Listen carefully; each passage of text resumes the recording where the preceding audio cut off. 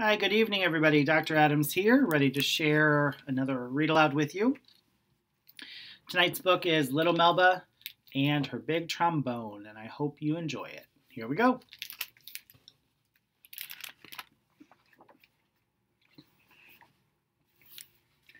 Spread the word. Little Melba Dorita Liston was something special. The year she was born was 1926. The place was Kansas City, where you could reach out and feel the music. The avenues were lined with jazz clubs, street bands, and folks harmonizing on every corner. All the hot music makers made sure they had a gig in KC.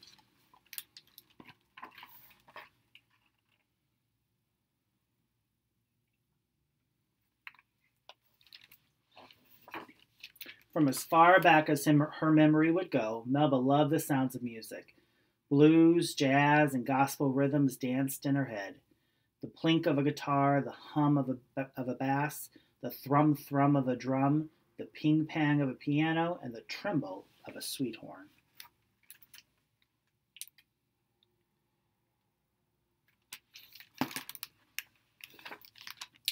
Notes stirred and rhythms bubbled all through Melba's home.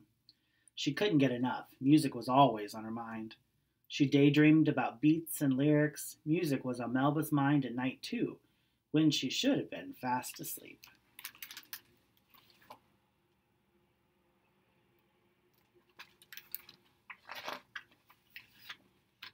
Melba loved to hum along with the radio. Sometimes the music sounded so good she cupped her ear to the majestic and closed her eyes. She especially loved Fats Waller, with his growly voice and booming piano. The player piano came alive when Melba's kinfolk stopped by. While Melba pedaled, her aunties danced around the room.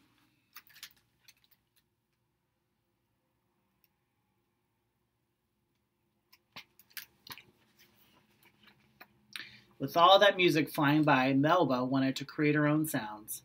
When she was 7 years old, she decided to sign up for music class at school. What instrument could I play? Melba wondered.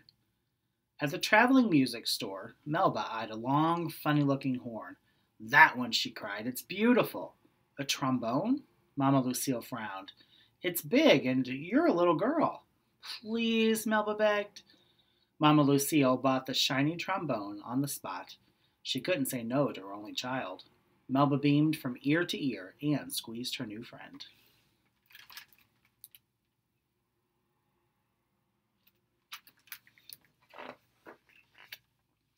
That night on the porch, Melba listened to Grandpa John play his guitar. This time she had her own music maker. Grandpa John showed Melba how to cradle the horn. She tried to push out the slide, but her arm was too short. She had to tilt her head sideways and stretch out her right arm. Melba gave the horn a mighty blow. Honk! Honk! It sounded bad, like a howling dog.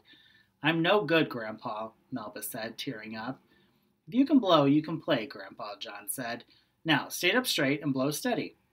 Melba stayed up real late and practiced until she couldn't play a simple tune all by herself.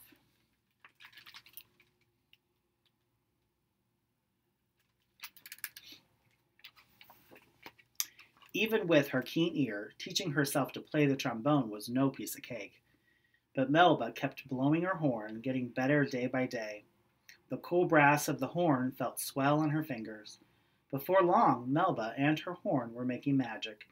She was only 8 when the local radio station invited her to play a solo. Mama Lucille and Grandpa John were so proud as they watched little Melba play her big trombone.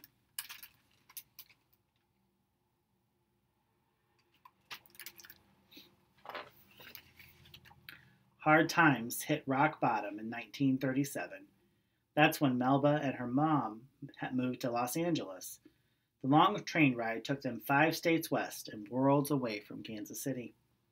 Melba's new teachers discovered that she was as smart as a whip. Her test scores were so high the principal skipped her up from 6th grade to 8th grade.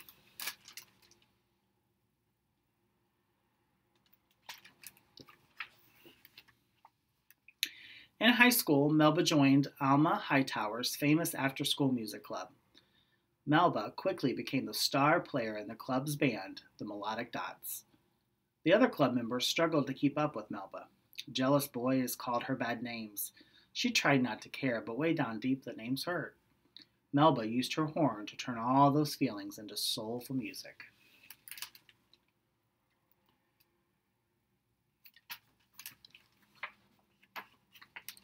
Melba's talent kept growing. She began writing music too. Then in 1943, when she was 17, Melba was invited to tour the country with a new band led by trumpet player Gerald Wilson. "Go meet the world," Mama Lucille said, and hugged Melba goodbye. "You have my blessing." Melba could feel it in her bones. The jazz scene was calling her name.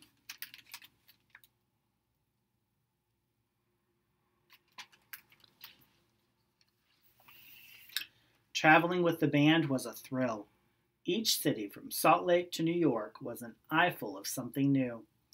Melba became a master musician. She composed and arranged music, spinning rhythms, harmonies, and melodies into gorgeous songs. And when Melba played the trombone, her bold notes and one-of-a-kind sound mesmerized the crowd.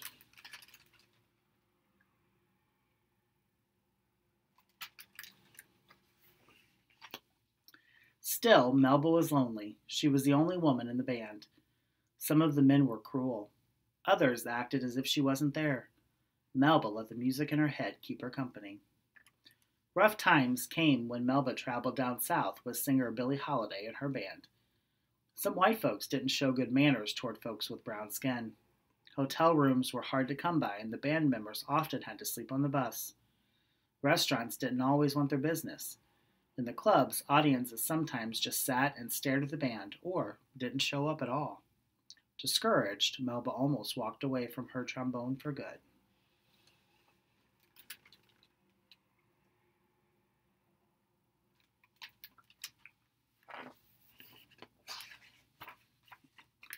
But Melba's fans wouldn't let her quit.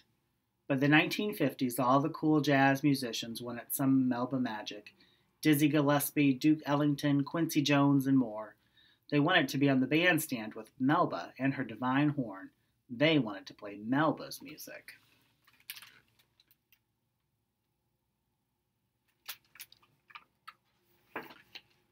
Melba and her music trotted around the globe, dazzling audiences and making headlines in Europe, the Middle East, and Asia. All her life, Melba kept composing and arranging music, kept making her trombone sing. Spread the word, Melba Dorita Liston was something special.